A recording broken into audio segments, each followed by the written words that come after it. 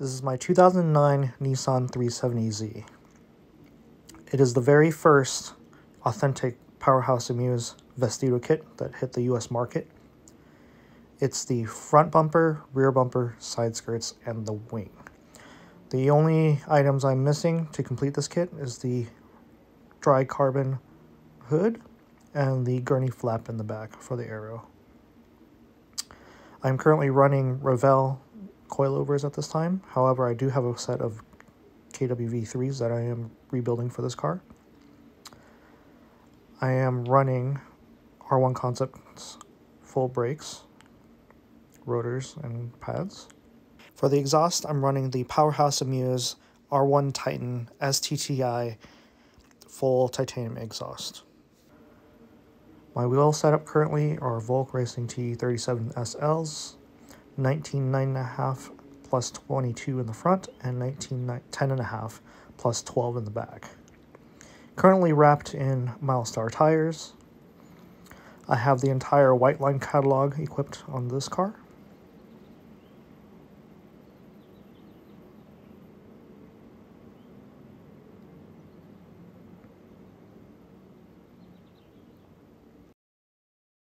And in the engine bay here, we have all the Powersport JDM engine dress-up kit here.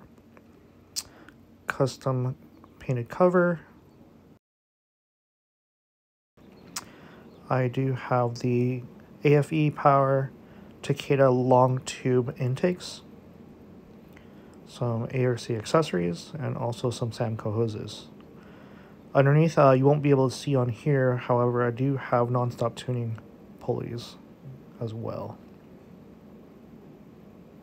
I have some custom shaved and color matched headlights,